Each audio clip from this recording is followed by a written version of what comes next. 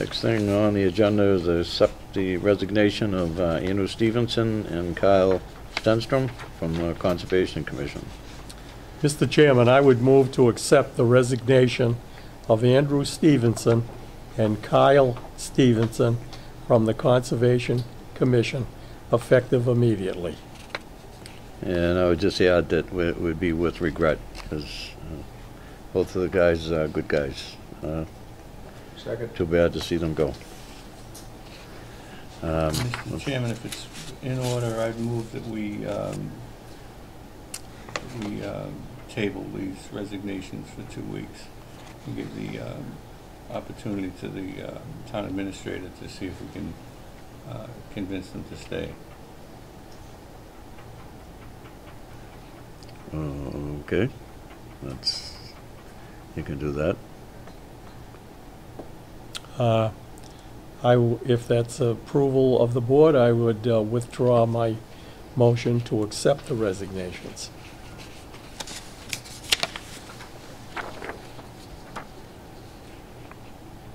Okay. All those in favor? Aye. Yeah. Anybody opposed? I know talking to both of them is probably going to be a hard job to turn them around, but good luck. Well, they both brought positive energy and a good effort to the board, and I think to let them leave because of an argument amongst members, I think we should at least make an effort to see if they would reconsider. Okay. So moved. We now have a vote to appoint Conservation Commission members. There's 3 that are up for membership. Jurgen Keller, Sharon McNamara, and Mark Sorting. Any of those here? I see Sharon out there. Would you like to say anything, Sharon? Or? Sure. I don't necessarily want to say anything, but if you have any questions for me, I'm happy to answer them. How's that? Well, what brings you forward to come on the Conservation Commission? Do you want my funny answer, or do you want me to just... I just saw, I've been on the zoning board. I've been very involved with some of the other committees and such with the fire department and a few other things. I have my application too. I don't know if you've all reviewed that. So it's very important for me to be involved in the community. I've been here 25 years, love our town, love everything about it. Being involved is a very important part of everything that myself and my family have done. So when I saw that there was a couple of vacancies in Concom, I thought, well, I will talk to Ed about that and see if there's a good fit for me. I was previously the secretary. I'm not even sure if all of you even knew that. So I was the secretary on conservation, which is where I started. I had to look up the dates. So it was a long time ago anyways. And so I sort of know the terms and a lot of the the topics that they bring up and orders of condition and the paperwork and all that. So I helped the general public with all of that when they came in to file for whatever they were looking for. So I know that part of it. I do think that there's a little part of me that has to learn more about conservation, exactly what the DEP rules and regulations are. I know some. Obviously I was on the zoning board, so I heard a lot of it, so I know the whole processes of how to run a meeting and just the agenda and everything else on how to sort of keep it flowing. So I thought maybe I would be a good fit, and I would leave it up to you guys if I was or not. Okay. Mr. Chairman, we have one opening where we didn't accept 2 resignations tonight. We have one opening on the Conservation Commission. I would move at this time that we appoint Sharon McNamara. Second. Okay. Do we have a second? Is there any discussion? Yes. Yeah, so Sharon, I've worked with you at various degrees doing town business. Most recently, the police and fire department building review, and you've been an asset to the community. One of the things that people wonder is with your real estate background, if that would have an effect or an influence on anything with having to do with conservation. Now on zoning, I thought it was a great fit, and if there was ever a conflict that came up, you'd raise your hand and step aside. And the other thing I've told folks that would have these concerns is that there aren't that many people in town that do the volunteering, and it's a finite group of people. So there are times when you're going to, people that volunteer for boards are going to have certain conflicts because they're so intimate with the town. Yeah. And that happens all the time. So that's what I've explained to some people. Yeah. But I'd just like to hear it in your words, how you would deal with any conflicts from your professional life to the Concom. So I had a feeling that something like that might come up. I mean, I think I was the one that made the personal decision with the Zoning Board of Appeals to leave that board. And the reason I did it was because I felt with the ZBA, I can overturn things as a board member there. So to me, it just felt, you know, we're giving people, you know, the variances and we're doing the things like that. To me, it just felt, several times I felt like there was a little bit of a conflict, and that's why you saw, I would always say I can't be in this. I talked to Frank, who was the chairman, Baldacini, and I just told him that I felt like I was at a point where it just felt like perhaps I wasn't a good fit anymore, and I would never want anybody to think that I wasn't full of integrity. I mean, my desire to be on committees and to be part of the town is because I am part of this town. I've been here 25 years. I don't think what my career is should really interfere with that. So I know, I mean, we all have different careers that we're doing things outside of, you know, volunteering. It should never get involved in any of that. If somebody comes, I do new construction in town. I think everybody knows that. My company is Boston Connect Real Estate, that we're the #1 agents in town. I know that. If new construction or anything like that comes up, I definitely will have to excuse myself. I cannot be on those. I won't do that to myself. But I think that I've proven over the years, been in this business 17 years, and I've never crossed that line with integrity. And that's the same thing for my office. We have several of our agents who are very, very much involved in our community. And I've had a conversation with Ed even, and just said, if there's any type of influence of someone thinking that we're not being full of integrity, then they wouldn't be working with me at my office either. So I do know that there's a little bit of that out there, but I think that the people who know me know, you know, my vein of integrity would never interfere with anything to do with the town. I want what's best for the town.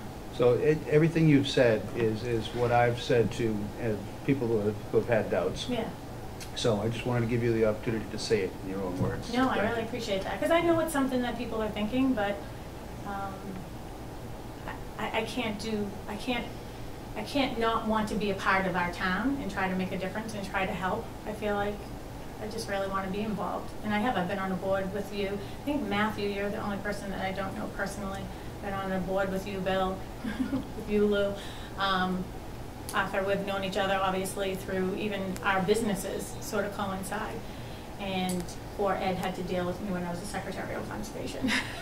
So, I mean, I've been here, and everyone I used as a reference is a town employee as well, and I did that on purpose because I want all of you and I want our community to feel comfortable knowing that I just want to be a part of it. And if anyone has any question, they can go to, I almost just wrote in there, go to any town hall office, because I really make it a point of playing nice in the sandbox. Okay. Anybody else have any other questions? Just one. What are your goals for the commission? What would you like to accomplish as part of the commission? I'd like to see it friendly. I also watched a battle. I'm sad too to hear that 2 members, actually decided to resign, because there just seems to be maybe a little bit of conflict that's going on the board right now. I'm not sure of what all of those intricacies are, but I think that maybe just having somebody that's sort of a middle ground, just saying, hey, this is the procedure of how we run a meeting. These are, just to maybe see it flowing a little bit better, and everybody getting along, and I think most importantly, respecting each other and respecting our community who's sitting in the audience watching this, whether they're here or they're on TV, you know, watching from home.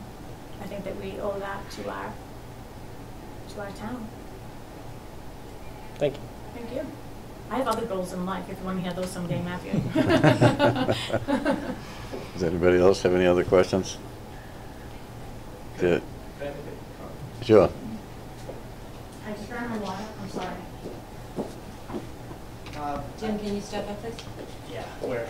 Any microphones? You can't be heard on camera. Okay. I get, you know, You can come here. wherever you need me to be. I need you to speak here. Okay. I guess, I mean, first of all, just like Dan said, I compliment anybody willing to volunteer and put time into the community. I think we need more people like yourself. I guess the issue I would have is with any board or commission within the town that's making decisions on land use, there's a clear conflict of interest in Ms. McNamara's line of work and that.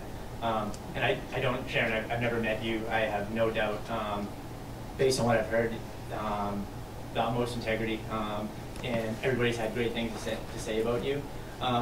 My concern would be that there would be a perception that there is an unmitigated conflict. I think everybody would be in agreement that there is a conflict there, and we'd be trusting Sharon to recuse herself when something came up. But that wouldn't really change perception in the community that there is, and this is something I'm always concerned about, that especially when you're kind of getting to small communities like our own, that people are afraid that, you know, the system's rigged. And when you have somebody that owns a large real estate practice in the community sitting on a board that is making land use decisions, you know, that creates whispers, and I think it creates almost a lack of trust, whether or not that's fair or not. But that is one of those things where perception is reality. So I think and it's an unfortunate, but it's the truth. And I would say that, you know, for people like Ms. McNamara that happen to be in these lines of work, that conflict with her, I would say conflict with her serving on such boards. There are a lot of other boards in town that do not rule mostly on land use. And selfishly, I would say that as a member sitting on the advisory committee, I think our committee would benefit a great deal from somebody like yourself's involvement. And in that particular case, I think there would be less of a conflict that the community would have to worry about. But that's kind of my 2 cents on the issue. And again, it's certainly nothing against Sharon, or it's more of the perception that gets created when there's an appointment like this. Thank you. I'm sorry, I didn't catch your name. Tim Brennan. And what is your profession? I'm a financial advisor in Brennan. And you're on our advisory board? Yes. Okay. So you know how to work budgets and all that Yeah. type of stuff. You live in town as well, I'm assuming, Yes. too. So I just feel like you could go to any board and find that. I mean, I could definitely say that I had a conflict with what you're doing with the position that you're in, too. So I guess that isn't really up for me. It's really up to you guys to decide how you feel about what my position is. I don't think that I have ever overstepped my bounds in any way. In fact, I specifically recall one time there was a zoning board meeting and somebody brought up the fact about me being a real estate agent, and I said, I am not here as a real estate agent at this time. I am here as a board member. It has nothing to do with any of that. So I feel like I did a good job as a zoning board member. I was on it for several years. I was the Secretary of Conservation, and I had my license at that time as well. And I didn't find it as a conflict. I would argue that there are other people maybe on the board that have positions that you could question. You know, other board members have friends who are real estate agents. You know, I don't want to really bring other people into it, but, you know. No, I don't think you need to, but I will say this, that I've had this same discussion with Tim and others, and I feel the same way that I mentioned earlier, that I think your integrity is beyond reproach, and being such a small community that only certain people are going to be interested in these type of positions, and it's difficult to get people to volunteer as it is. So there are times when even if it's not a conflict, the appearance of a conflict could happen, and that's true. That appearance can happen. But I will say to some people that sometimes a cigar is just a cigar, someone's not always out looking to game the system, and I think that's where we are here. I think you had something. Yeah, I would agree with Dan that Sharon's integrity is beyond question. She's done a great job, and what better person to have than somebody who knows and understands the effect that wetlands would have on a real estate potential development or something like that. Somebody who's been through it recently or somebody who's been through it in their career. You're not going to get people volunteering for boards you know, that have experience if you're going to constantly look at their motives as being selfish in some way. And I don't think that Sharon can be called into question for anything she's ever done in the past or anything that she may do in the future. She's a top-notch real estate office and real estate agency. And, you know, her husband owns a plumbing business in town. You know, does that mean she couldn't sit on the Board of Health? I mean, you know, there's inherent conflicts in everything, and you can find them if you dig deep enough. But I had nominated Sharon, and I stand with that motion. Just to bring everybody else up to par, you guys are a little bit late, I think, Mr. Keller and Sorte. Just to bring you up to you weren't in here a little bit earlier, but we were looking for everybody that was going to apply for conservation and get them up to say something. Sharon came up and did tell us why she wanted to get on conservation, and there's a motion on the floor by Arthur and seconded that they put her on as a member of conservation. And there was also a motion prior to that the two people that resigned, Andy Stevenson and Kyle Stenstrom, prolong accepting their resignation for 2 weeks and see if Ed Thorne can talk to both of them and concur that they really want to resign from the committee because of some problems that were on the committee, that maybe we can straighten that out, and they may not want to resign. They've already given their resignation, and it's here before the board, and the board has decided to put it off for 2 weeks, which means that there won't be an opening. There's only one opening currently right now, and if both of these people want to resign permanently in 2 weeks, then there will be 2 openings in 2 weeks. I just wanted to bring you up to par on that. So I don't know if the board wants to hear from both of you people tonight. Well, it's out of order because the motion is made for appointing Sharon. No, I understand that, but I didn't know whether the board could vote on appointing Sharon and also hear from both of these people tonight doing that. to do that. So if you'll wait till after this motion is voted on, and we would like to hear from the both of you, saying that you're here tonight, on why you want to go on conservation. And if this is true that both of them are going to resign and not stay with it, then there will be openings, and we would definitely like to see you people come back, you know, for those openings. So, so there is a motion on the floor and a second to appoint Sharon. So all those in favor? Aye. Aye. Is there anybody opposed? So there's nobody opposed. So Thanks, guys. Thank you. it'll be put on. Thank you. So, Mr. Keller, would you like to come up and talk to the board and advise us on why you would like to come on conservation if and when there is an opening? Hi. My name is Jurgen Keller. Yeah, I was looking to give to the community with community gardening. Done a lot of agricultural on and off for the last 30 years. Over at Lipinski's farm and whatnot. We got 70 acres, corn, tomato, a little bit of fruit trees, things like that. Looking to you know, have a place that people in the town can come to learn how to do agricultural. Maybe like a place they can learn, or community gardening. I know a lot of the pantries are involved in this now. I've also done construction. I got a builder's license, so I know a lot about land, about about wetlands, about filling, backloading, like when they put in foundations, all this kind of thing. So I got skill there. We also got over in Costa Rica, we do carbon balanced community. What it is, it's a pine tree that takes in fossil fuels, and we've convinced farmers that it's better to have these tree farms instead of cattle. And what it's doing is putting the air back in. It's fixing the ozone layer by planting these tree farms. We've got them over in Costa Rica, 300 acres, going on our 59th year. This is a nonprofit.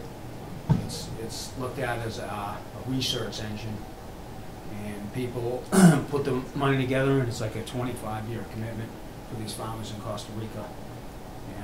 And the guy that heads it up is my mother's brother. He's got a PhD in forestry, and from the University of Switzerland. He's 83 now. He's still doing it. So he's definitely found his niche a long time ago and stuck with it for 59 years. But yeah, I know Rick as well is, and I've watched him, what he's done in the community with plants and trees and things like that. I've watched him for years, since the 70s, trying to keep what we have. That if a tree comes out, we need to put a tree back in. That we can't just remove things all the time. We gotta respect what we have from nature, for shrubs, trees, flowers. What's there is it's there for a reason, and so respect to that is I look to to have that when it was removed to keep that intact and go by the parameters of land conservation, town, state, federal, whatever the parameters are. I can read all these books or whatnot to keep it in order. I've also had a real estate license in 2 different states, and know a lot about land development and building and whatnot. But overall, it's looking to do this to bring the community together for farming or whatnot, or flowers, agriculture, a place that they can come to as a family on like a Saturday or Sunday to see the community coming together, rubbing shoulders side by side to build back up what a lot of stuff's been removed and taken out. It's okay, it's been removed and taken out, but we can also, put back other areas that are improving our community, relationships in our community as a family, or as family to business, or family to town people, or whatnot, and go by all the parameters of that as well. So yeah, looking to better put back in some of the things that have been removed or whatnot, and work as a team. And I don't know a lot of people in town to work with businesses to have their agenda. I'm looking to do this as to go about by the parameters of what we're supposed to do. Is what my focus is to get things right. I've been on boards for over 10 years. It was mostly in the church application and whatnot, so I know how to work on the boards and whatnot to do the right thing and whatnot. Good. Anybody have any questions? Yeah, I'd like to ask the gentleman, you have attended conservation meetings Yes. prior to Yes. submitting your application. So you're somewhat familiar with some of the issues that comes up before that board. Yes, I've attended 7 meetings, and I see there needs to be a subtlety there of, an understanding of the parameters, what to do, and go in there to do the right thing, and all have a basic understanding of what's going to happen and what are the parameters how to do it, and meet in a public forum, probably after the meeting, about what's gonna go on to figure out, with a camera or whatnot, to figure out what's gonna be done on that, to iron out what we need before the next meeting. So it's not like decisions in one night. We gotta have a plan as a group that night, hopefully on that same thing, that we can meet after that in front of, so we can figure out who's gonna do what to get everything in place for the other departments here and whatnot. So to have things in order on everybody's parameters, that it gets approved by every area, whatnot. So it's fit, the decision. It's fit as a group of people, instead of a one person show going off. Okay, thank you. Thank you. Anybody else? Hearing none? Okay, thank you, Good. thank you, Okay. Mr. Cullen. Thank you. And, we'll definitely let you know what's going on, when it does happen. We'll make sure that you're apprised of it. Thank you. Mr. Sorti? Sortier.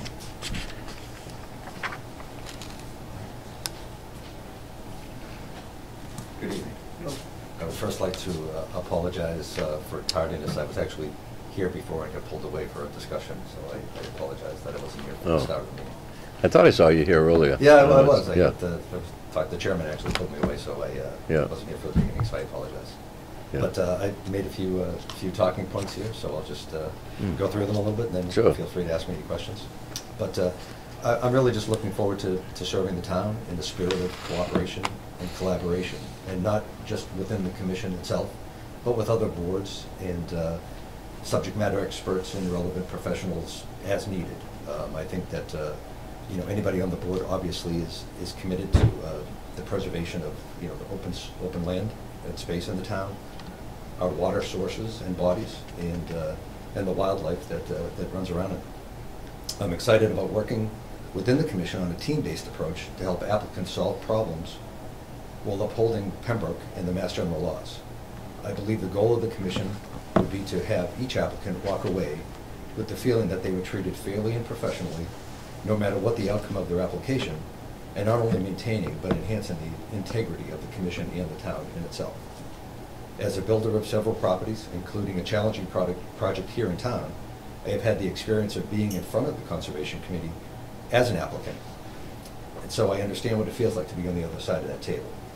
I've had various professional experiences within private industry and public safety in my career, and part of that experience is working with municipalities in areas like bargaining, regulatory compliance, licensing, and permitting. So that's the short story. Be happy to answer any questions you might have. Good. I probably just have maybe one question. I saw your interview with Conservation on TV when you went in front of Conservation. And I was pretty impressed about what you said on your interview with Conservation, because you talked a little bit about Silver Lake and about the Jones River and things like that. That's probably dear to my heart, is the fisheries and the ponds and all that kind of stuff. So I appreciate that. The only question that I did have for you that I thought was, I just want to make sure that anybody that goes on any of these boards, I mean, it's a small town. Pembroke is a small town. Everybody knows everybody else and all that stuff. And I just want to make sure that you always vote from, if you get put on Conservation, that you would always vote from your heart, not from if somebody did you a favor, if somebody helped you out with something, if somebody hired you, you feel obligated that you would have to vote in favor of what that person said. Sure. I would want you to make sure, excuse me, that you voted for what you thought was the best for the town, not what's the best for the person or who's on the committee. Understood. That's, If I can address both yes. of those. Yeah. Silver Lake is my true passion. It's my backyard.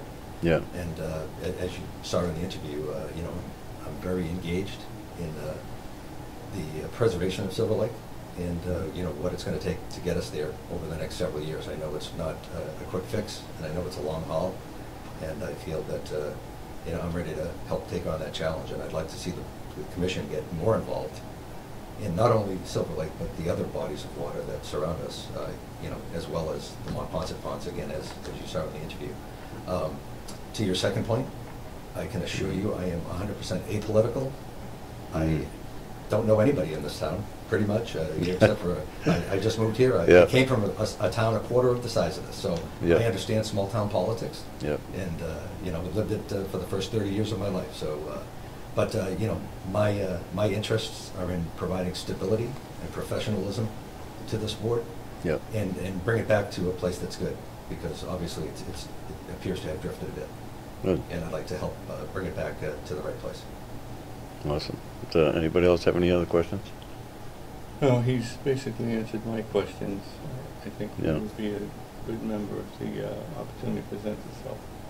Yeah. Anybody else? Very good. Thank you. No, appreciate you coming in, and like I said, I really did like your interview that you had, and you hit on the key points as far as I was concerned. That's what conservation is all about, is protecting our land and our ponds and all of that. So, thank you very much for coming. And also, again, working with applicants and making them, feel like it's a good process and a professional process. Yeah. And, again, that's an equally big part of it as I see it. So, thank you very much. I Yeah. appreciate your time. Thank you. Yeah, thank you. And we'll definitely get a hold of you too, as soon as we find out what's going on with the other two that resigned. So, thank you.